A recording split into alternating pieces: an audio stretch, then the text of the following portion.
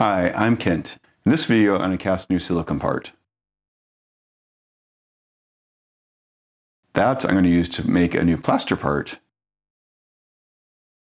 And that plaster part is actually going to be part of a new mold. In a recent video, I showed making a plaster mold using silicone molds. In particular, I showed making this mold using these silicone molds. This is actually when I very first started pottery, and I was playing around with silicone in different processes, and it was actually before I started YouTube, so I didn't show how this was made. In this video, I'm going to cast a new silicone part.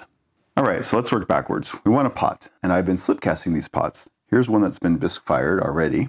Before that, we have bone dry, and this one's actually leather hard. So I cast this one yesterday. So how do we slip cast these? Well, I use plaster molds. So I take liquid slip and I pour it into the mold, let it sit for a while, pop it out, and this is the result after it's dried for a while. However, where do these molds come from? Well, I've been making mine. I have a few videos on this, and that's what I want to revisit here. Recently, I showed a video of actually making this particular mold. I used these here. These are two different pieces of silicone that I made.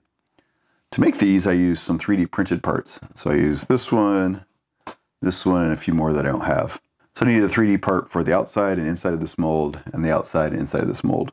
Most of these surfaces are pretty forgiving. The only one that actually matters is this surface here, which winds up being the surface of my finished pot. This one here goes into the plaster, and this plaster here winds up in the finished pot. In particular, it's this pot here. So you can see this came out of this mold, and it shrunk a little bit since this clay's been drying. So in this video, I want to go ahead and make some new silicone molds. I'm not going to use this one again. I want to make a different one. So I've been using my 3D printer to make my molds. In a future video, assuming this works out, I will show you how I made this. It's actually part of a bigger mold. This is actually the bottom piece.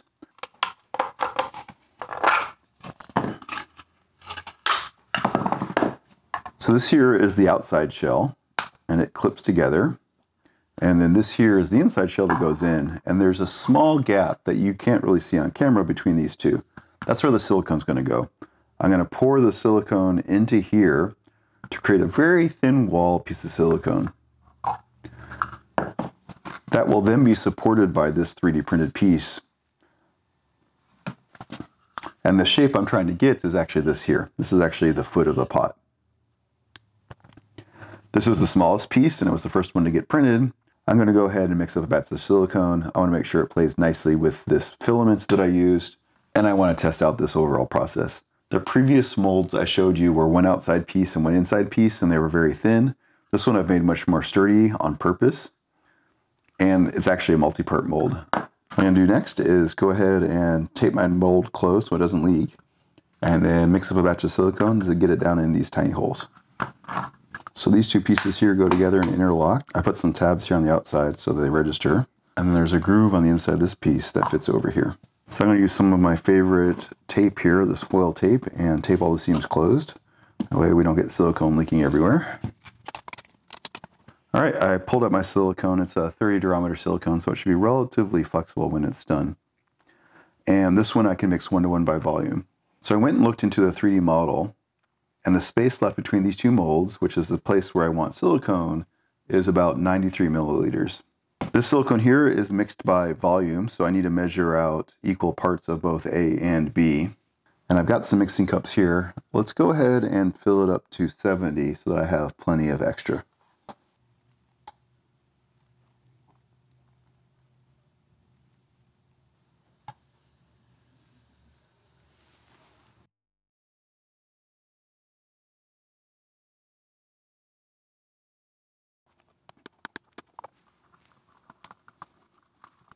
So while I'm mixing this up, there's a few things that I don't have. So normally when you're mixing silicone, you want a vacuum chamber to be able to pull all the bubbles out. I don't have one of those. And usually when you cast the parts, you also want a pressure chamber to be able to squeeze all the bubbles in the part out. I also don't have one of those. So we're going to make do and hope that the bubbles that I get are relatively benign.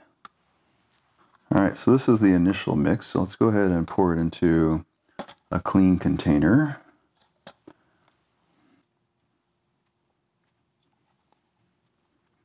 This has some undercuts in it, so I'm going to try and jiggle it around a little bit once I'm done to see if I can release the bubbles. I'm just going to pour it in nice and slow.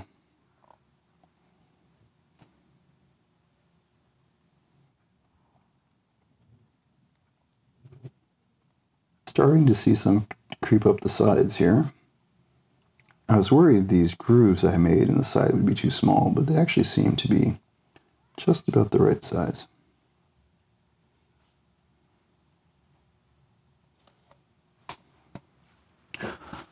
All right, I think you can probably see that on camera as well. It's creeped up to the other edges here.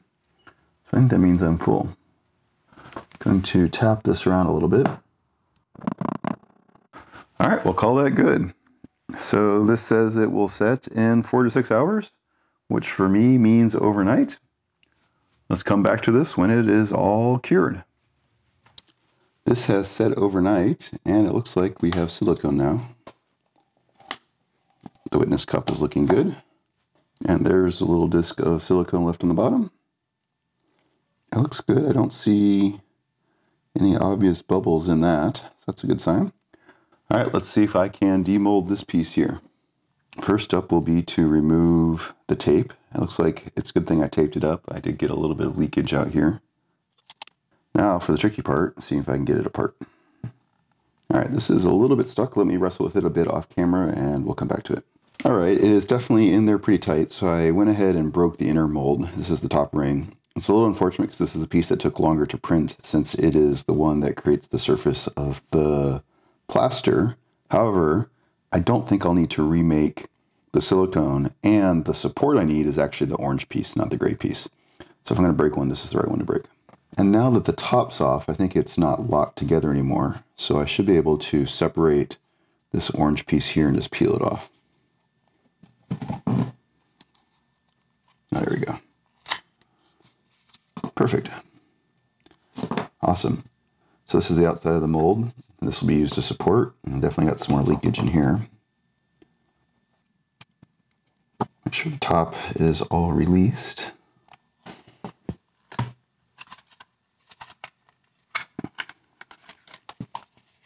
All right, cool. Got the orange piece out. So this will eventually go back together and the silicone will be housed in there. So now I should be able to just peel this off with the gray piece here.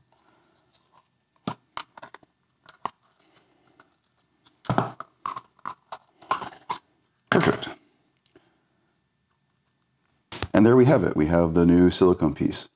One of the things I did differently than other silicone molds that I've seen is that these walls are very, very thin. And they're even much thinner than the last ones. These are 0.5 centimeter, so 5 millimeters. If I poured plaster in here, it would be very easy to deform and I'd wind up with the wrong shape. That's where this piece comes in. So I want to keep this for when I pour plaster.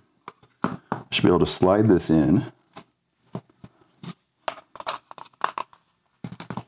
And now this piece here should be relatively rigid, so as I pour the plaster in, it won't get deformed.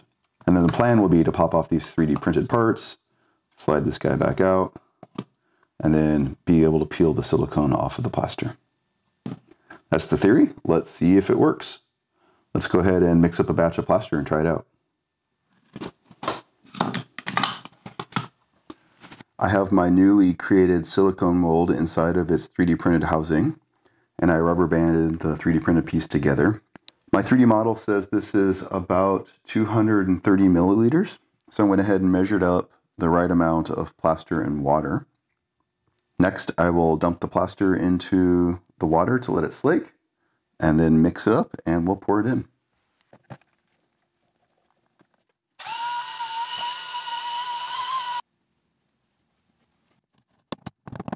All right, that's all in. We'll go ahead and let it set up, and then we'll demold it in a few minutes.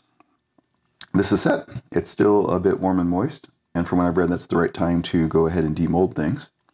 We'll see if my composite mold here does its trick. First thing will be to remove the rubber band and the 3D printed piece, and then hopefully we can just peel out the plaster.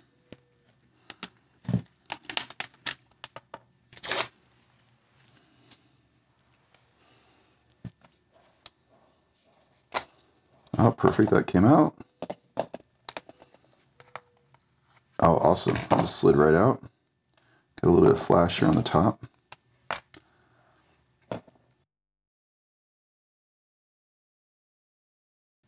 This should come out very easily, and it indeed does. Wow, that is awesome. There is my piece. So So this is the critical surface. This is actually going to be a bottom of a multi-piece mold. These little nubs here will register for the sides. The rest of my mold pieces are still printing right now, so when those are all done, I'll do a video on the new mold that I'm making. But I am very impressed with that. That came out very nicely. Got a few small pinholes here. My plaster was a little bit thicker than expected, so I might have screwed that up a little bit. While this is wet, I'm going to go ahead and clean it up. All right, there we go. From 3D printed parts to new silicone mold to plaster mold. So I just did some quick math, and I used about $5 of silicone in making this mold. You can imagine how much it would cost if I didn't use a 3D printed support and did it in a more traditional way.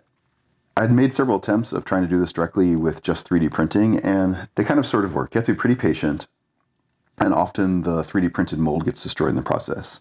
And while I don't have a need to make dozens of molds, over the past year or so, I've realized that actually having multiple copies can be useful. One is sometimes my molds don't always come out perfect, so here I've got some little pinholes. I think in this particular mold, they're not in a place where it's critical, but if my plaster for some reason didn't cast properly, I'd want to be able to reuse my mold. By using the 3D printing process directly with the plaster, and if the mold failed in demolding, I'd have to 3D print it again. That's not a huge deal, but it's kind of annoying. It takes a lot of time. This mold did fail when I was removing the silicone from it. However, I don't think I'll need to recast the silicone piece. Hopefully this will be durable enough that I can make as many plaster parts as I want. I should be able to make 10 or 20 out of the same silicone.